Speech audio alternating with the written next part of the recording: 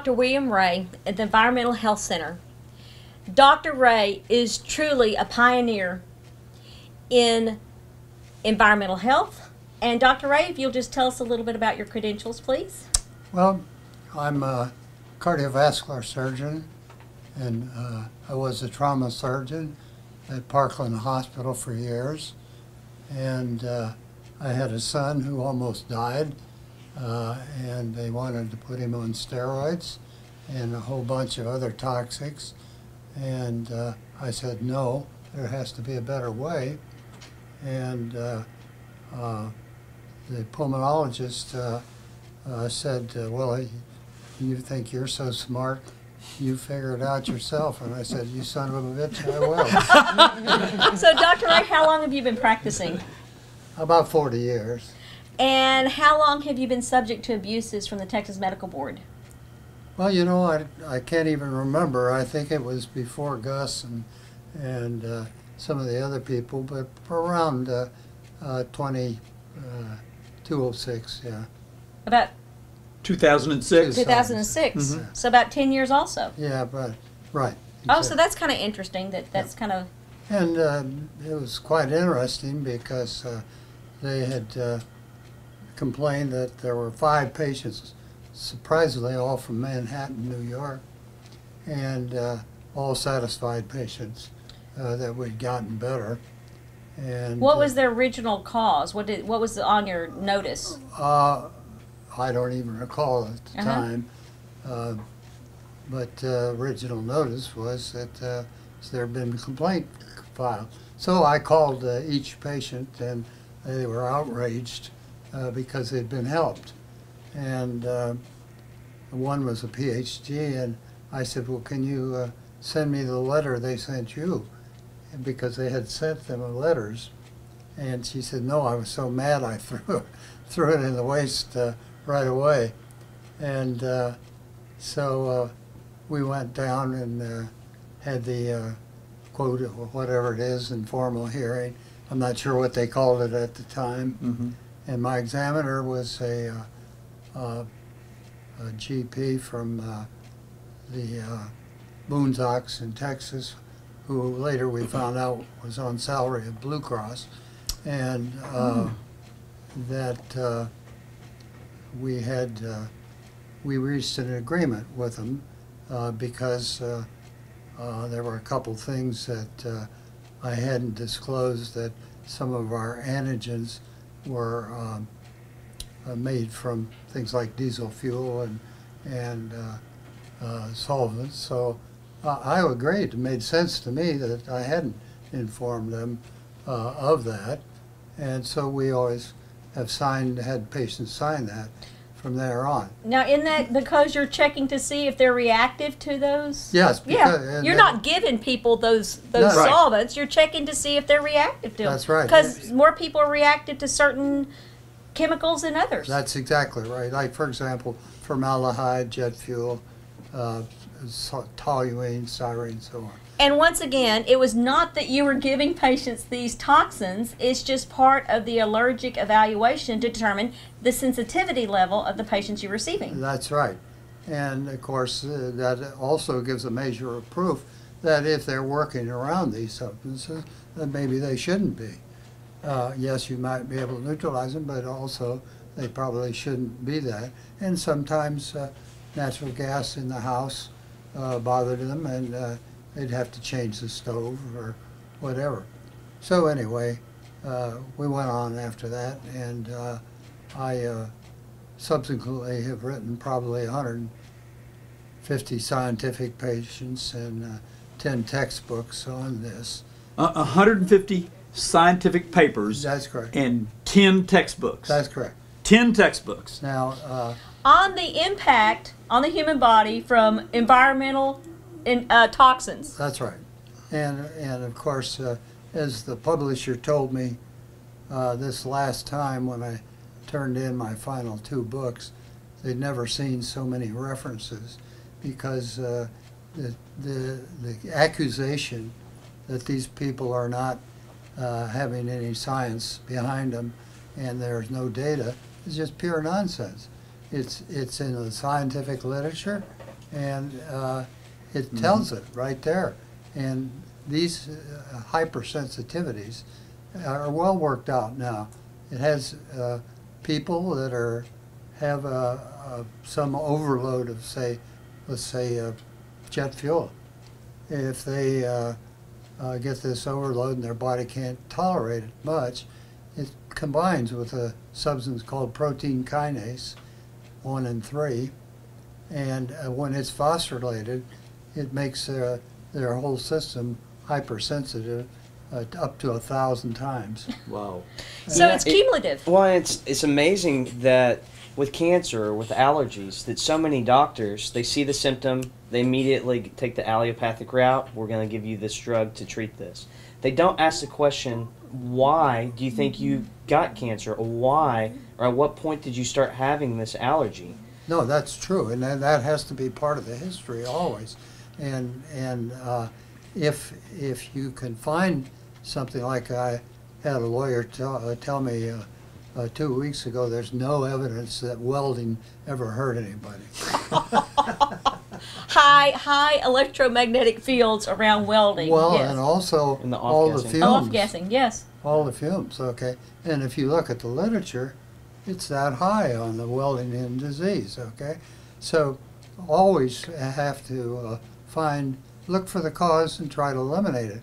I'm a surgeon, so therefore I know that if I've got a wound, the last thing I do is rub dirt in it.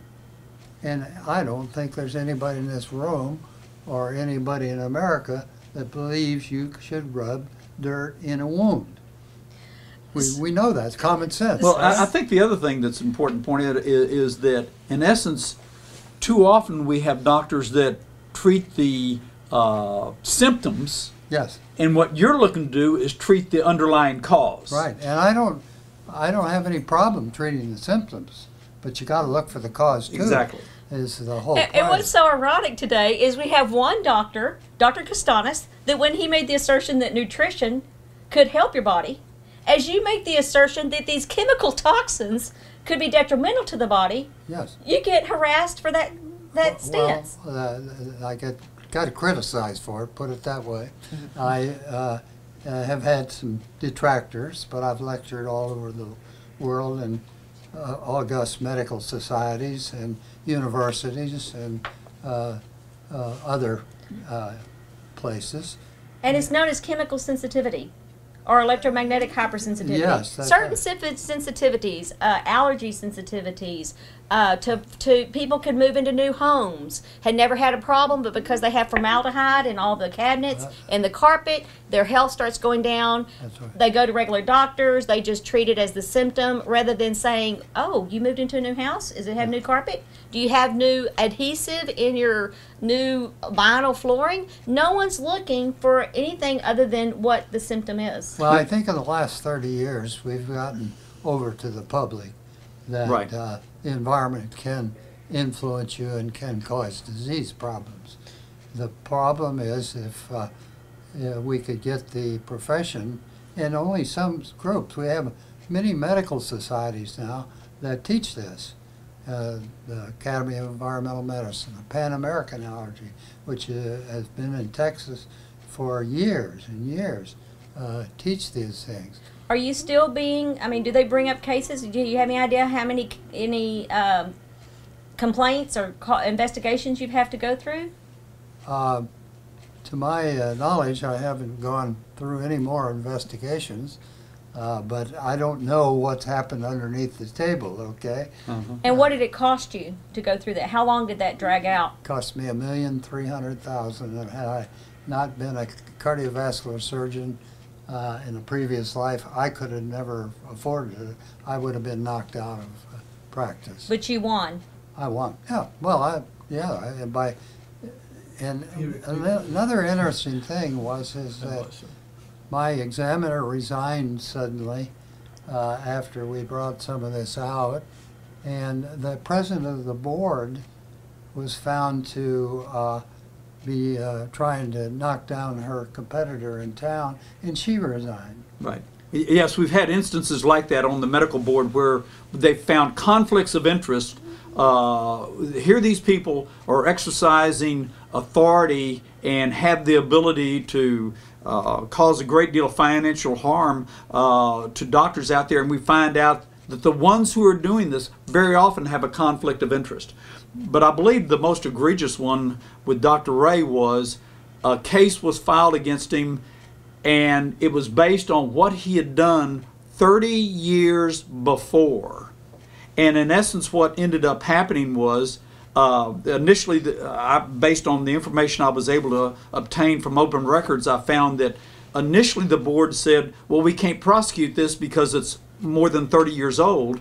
But they nonetheless moved forward. They had him come down, do an informal settlement conference, and at the end of the informal settlement conference, which I sat in on, they said, well, you know, we believe you violated the standard of care, but the case is 30 years old, so we're not going to do anything. Now, they knew it was 30 years old from the get-go, and yet they knew all along exactly what they were going to do. The deal is, how much did that case cost you, Dr. Ray? Well, that's was included in this. Oh, okay. $1,300,000. Right. Well, yeah. I mean, But this is, to me, that's not the issue. Even though I was broke. Okay, after that, to me, the issue was, why should the average doc be hit for something that they did? They're trying to help somebody that didn't hurt them. Why should they have to pay anything? And why, more important, why wouldn't they be congratulated for trying to follow the Hippocratic oath of Dr. Casanos's original country there, you know? And, you know, what's very interesting is there are always some vested interests that go along. And right now the big thing is mold never hurt anybody. And yet so many houses are moldy and so many buildings are moldy, okay? And we know it's hurt somebody. And if you go back, they say there's no literature. Well, that's just pure bunk. And you know what's interesting about that? All you have to do is look and see what insurance companies want to cover. That's it. And right That's exactly now, it. they are exempting mold from household coverage. Which So is- you which got is to known watch as the insurance companies. mycotoxins. Yes, mycotoxins. Yeah, I mean, it's very well researched and stated. And so, Dr. Ray, of the members of the Texas Medical Board, how many members were qualified to evaluate the type of treatment options that you're exercising here in your apparently office? there were none. So- that was the problem. That's why The reviewer was the insurance, worked for the insurance But company. here's the kicker. Dr. Ray is also a professional witness in court, in courts of law, and has been for a long time. So attacking him is attacking the system itself, because That's right. he I was is going to he's bring a that up. professional At witness. workman's comps. Some of these people have justified workman's comp, and some of the insurance company won't pay for them. And particularly the state of Louisiana seems to be the worst on this, although Texas is a problem also. And you have to realize that if we don't innovate, we have dead patients or have crippled patients all the time. Well, the question is, what's happened to Texas? I mean, I came to Texas because I couldn't stand the cold of Ohio, but the other reason was because this was the innovation of vascular surgery. DeBakey and Cooley and all the groups were innovating when they weren't at Ohio State. right. I can tell you that. There wasn't a case being done. And so, and that was true throughout many of the northern areas there, you know. And so what I wonder is, why did we suddenly adapt all this nonsense of innovation? Why do we want anti-innovation? Right. Doesn't Well, make sense. And I think that's the important point. At the very bedrock of innovation, you have to have freedom. If you don't have freedom, you won't have innovation. And so, because everybody gets stuck back on this is what the standard of care is, this is what the herd is using, and you have no room for people on the cutting edge. Right. We're going to go after them. What that does is kill innovation because it kills freedom. That's right. I've been told that when it comes to U.S. medicine, if you're injured, we are the best. We have the innovation, there's new procedures, there's new equipment used to help rebuild the body. But when it comes to disease management, we are locked into a 30-year-old standard of care that is predominantly prescription, pharmaceutically based. Right. Symptom-based instead of cure-based. Yeah, exactly. Yes. Well, the thing we should be asking our detractors are, what is the standard of care?